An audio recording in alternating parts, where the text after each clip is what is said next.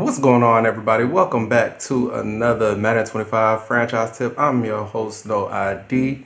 I want to say first, please excuse if you hear my daughter in the background, but I wanted to go ahead and get this video out to y'all. So this is the wide receiver battle red zone attack. It's pretty simple. So what you want to do, is it going to play? Okay. What you want to do is, whoop. Oh, okay. Basically, as you can see, I start off going right. I veer in, get the corner on my left shoulder, and then just veer back out and call for the ball. I do not use any of the right stick cuts to do it. I just get the outside. If I have enough space in between me and him, as you saw there, I just have him throw it over his head like this. And I'm actually using a tight end here.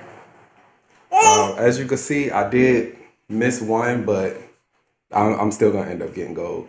So veer in, kick back out. It's as simple as that. There's no need to make this video longer than it needs to be.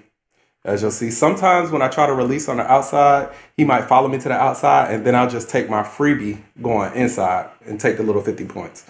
But that's essentially all you gotta do. And as you can see, my daughter approves. So I appreciate you for watching. Leave a like if this video helped you. You don't have to make any depth chart changes. And until next time, as always, take care of yourselves. Peace.